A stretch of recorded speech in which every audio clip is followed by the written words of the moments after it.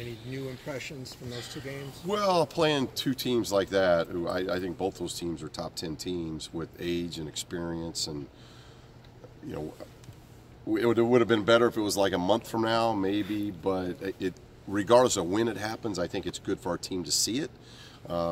If it would happen a month ago, we might have gotten into worse habits, and so happening when it did happen allowed our guys to see things, and that's why I liked how they responded against Carolina, because I think they saw things then that night after Michigan State when we showed them some stuff that, you know, this makes sense. And then we just didn't put it 40 minutes together against Carolina, but we saw some things that were good in that game.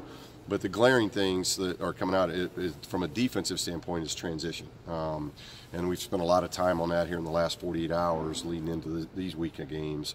Our transition defense has got to improve. The urgency to it has got to improve. And then offensively, just keeping the ball moving. We have periods of that, but we are not putting together 40 minutes of the ball moving like we like to see it move. It needs to touch hands. It needs to touch different sides of the court. It needs to go inside out. And we're all learning. You know, it's a learning curve. You know, now with Cody and obviously Moses, Jay Hill, we got some size inside, but that we've got to get that offense going, not just side to side with ball handling. It's got to go in and out, and that'll open up some more threes for us. Defensive transition, is it mostly just guys losing guys on the way back? Yeah, I think it's positioning. A lot of guys don't. I think a lot of young guys think I'm guarding number 2, you're guarding number 4, and now in transition, that's where we run to 2 and 4. And transition is a scramble drill. So I may have to guard 4 and you have to guard 2. So it's figuring out, kind of getting back, getting the basket covered, getting the ball stopped, and then we work out from there. And then some guys understanding that, you know, how you run this way, it's not downhill and uphill that way. The floor's level. So it's the effort that you give coming to this end has to be the same going to the other end. So I think it's a combination of those three things, because we're seeing, in film, we're seeing some really good growth in half-court defense. And we've got to get it to that. And so our focal point's been on what we've been doing in transition. You mentioned all 40 minutes. That was something that Chris mentioned after the game. How do you go about doing that with guys? Well, it's a trust. I think one of it's trust, especially offensively, when we're looking at it from an offensive standpoint. It's building that trust that across the board of the 9 to 10 guys that we're playing, they trust one another regardless of the time, regardless of the score, regardless of first half, second half.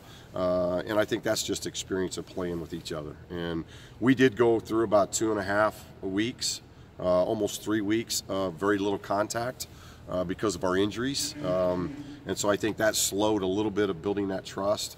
Now we've cranked that back up in the last week to 10 days, plus a lot of games. So we're hoping that, you know, we've got basically 2.5 weeks here at home with 4 really good opponents that are going to give us really good tests. It's going to be 160 minutes of great tests for us before we hit the road again. So the next 2.5 weeks are crucial academically, obviously, as we end the quarter, and it's crucial for our growth as a basketball team. What are your first thoughts on the new NET rankings that replaced the RPI?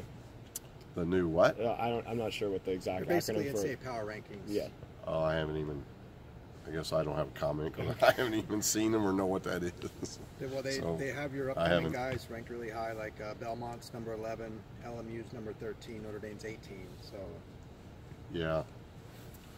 Yeah, I mean, our target right now, we played 6 games, so to me that's a really hard figure. No, those teams are really, really good.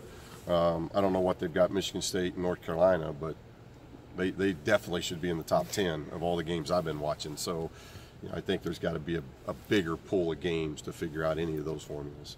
You mentioned ball movement earlier, and a lot of the times, you know, when people think of ball movement, they think about the guards, but what have you seen from the big men in terms of their passing ability? Well, and it starts with the guards. It definitely starts with the guards because they're usually the guys bringing the ball to the court. So that's got to stay moving consistently. And like, for instance, bigs. If bigs are going to run the court and they don't get the ball, then they stop running the court, and now you got problems. You want the defense to get as far down the court to this baseline as you can, so now they have to come up. And when that happens, you get a lot of good offensive play. And you do that by running the floor and getting the ball to this area. And so many times we got inconsistency of the ball stopping way too high on the court, and we've got to get that thing moving and touching bigs. We always talk about playing inside out.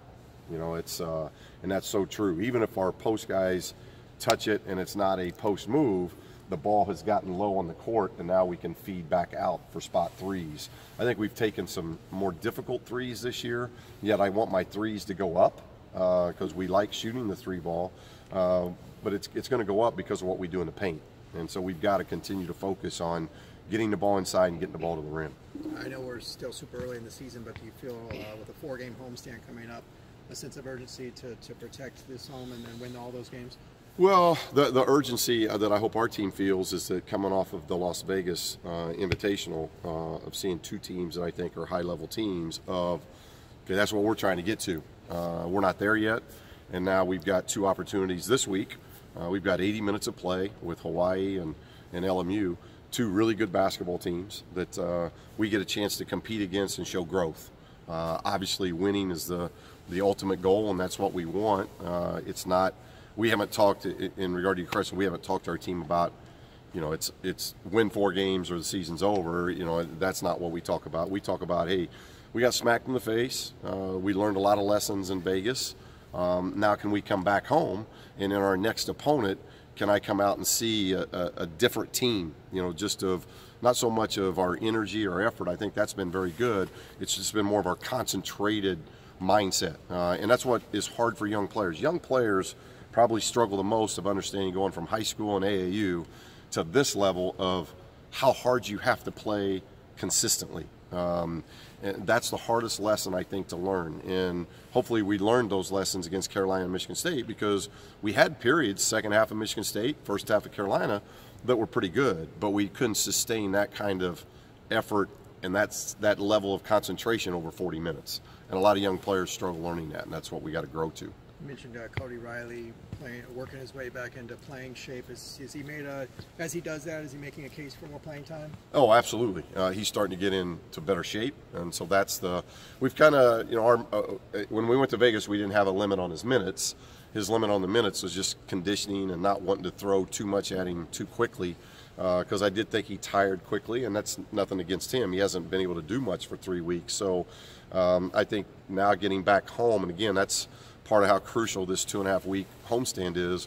We're at home, they can crank out the academics and do what they're supposed to do right here, getting a good, comfortable schedule, and then be able to have our facilities to them to where there's no travel, that they can, for a guy like Cody, he can watch a lot of film, get caught up where he's behind there, and then work on his conditioning. He's been doing that, and he's had 2 really good practices here going into today. How do you go about helping Jalen balance his scoring and also his passing? Yeah, and he's a young guard, and I told him afterwards that his first half against Carolina was, in my opinion, as good as I've seen him. I thought he worked defensively. I thought he had 8 assists at halftime with like 1 or 2 turnovers. So he was on pace for a 16-4 game, which is incredible. And so I think it's learning. He's no different than the other guys. It's a trust factor. And I thought in the second half he got hurried up a little bit, and we had too many dribbles going nowhere. Instead of what he did in the first half, he was a downhill guy. And when he goes downhill, he's as fast and as good as anybody. So we're trying to get him going more north-south than we do east-west. And then when he gives the ball up, move, cut. He's got a habit of standing 35 feet from the basket, and I don't want that, because he can really shoot the ball. And I think that's where, if he'll learn once he gives it up, cut into areas where your man's not, and in a area where you can catch, shoot it, pass it, dribble it. And when he does that, I think his shots are going to go up, his shot percentage is going to go up, and he's going to get scoring there. But he can score in transition.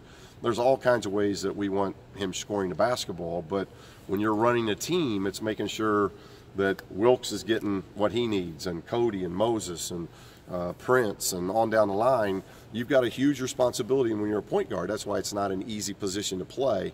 And I thought the first half against Carolina, he was tremendous. And so he's watching a lot of tape. Jay's doing a tremendous job this year of just studying it, learning it, diving into it, taking ownership of it. And I think each game he's going to continue to evolve into, I know, the player that we think he can become. How do you get the team to play like they did against Carolina that first half for 2 halves? Well, we've had two halves. We've played two halves very well this year, but we haven't played opponents like that. You know, obviously we think we've played good opponents, but not to the level. Carolina and Michigan State, I think, the reason why I say they're top 10, they have seniors in their starting lineups. They got juniors in their starting lineups. You got a Carolina team who's got a couple guys on their team that won a national championship. I mean, just a ton of experience. Like May hurt us in the second half. You know, Johnson goes 1958 without scoring, and yet he scores 10 in the next 2 minutes. He's a fifth-year kid, so fifth year in the ACC. So that experience, they understand it, they get it. Sometimes our guys, they just haven't had the experience to know, hey, we just played really good 20 minutes. You know, this is good. And then there's this, they kind of exhale, and you can't exhale playing teams like that. You've got to be on point, and I think our guys learned that, and it's building the trust factor to where, like, Carolina can go nearly 20 minutes and their leading scorer not score, and yet the guys know, hey, we got to get him open, he's important to what we're doing, and now he gets 10 points in 2 minutes. And so it's stuff like that if all of a sudden we got a guy that's important to our game that's not scoring, how do we get him the ball? How do we get him a better shot? And that's just experience and being on the court at the same time. And they're learning, they're getting better, you know. And I think these 4 games are going to be crucial before we hit the road again, of just kind of seeing. That's what I want to see, where our trust factor goes in the next 2 weeks, both offensively and defensively.